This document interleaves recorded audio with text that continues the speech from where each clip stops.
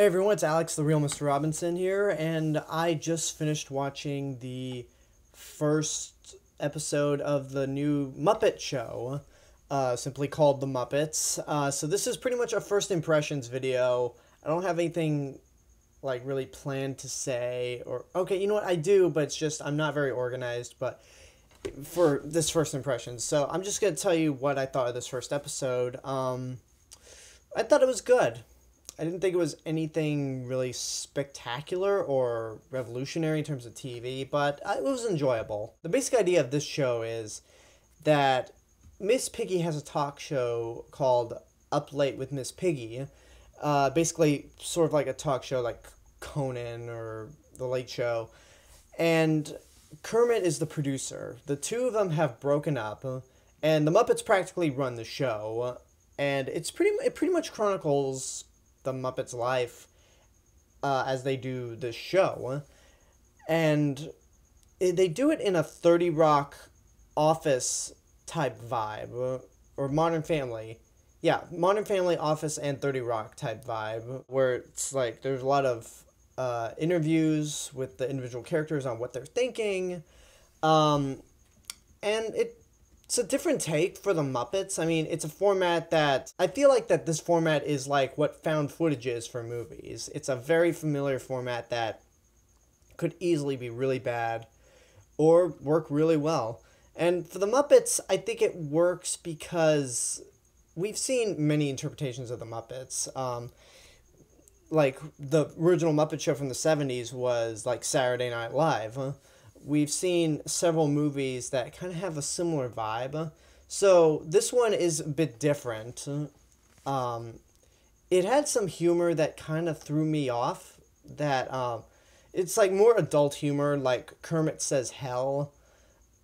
Which that kind of really threw me off, given that I've never heard any of the Muppets curse in my life. And then there's also something where Fozzie talks about how he tried online dating, and what he put in the info section was a bear looking for love. And if anyone who knows what bear means outside of a bear, it's a very hairy gay man. So that threw me off a bit.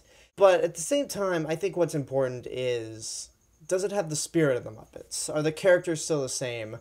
And the answer is yes. Kermit's still Kermit the Frog. He's very often cynical, worrisome, but he is still the leader of the band. Fozzie's still the jokester, a funny guy. Miss Piggy is still egotistic and full of herself and really funny. All the characters are still the same, so spiritually, I don't think anything's really changed. But again, the format of the show and the level of maturity that the jokes have, for better or for worse, is different for the Muppets. So I'd say this is good.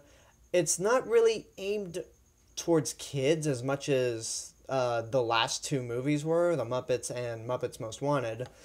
So I think it's more in line for people who grew up with the Muppets long ago, whether you're a hardcore fan, like from back in the 70s, or you're from that generation like me, where you're watching the Muppets as a kid.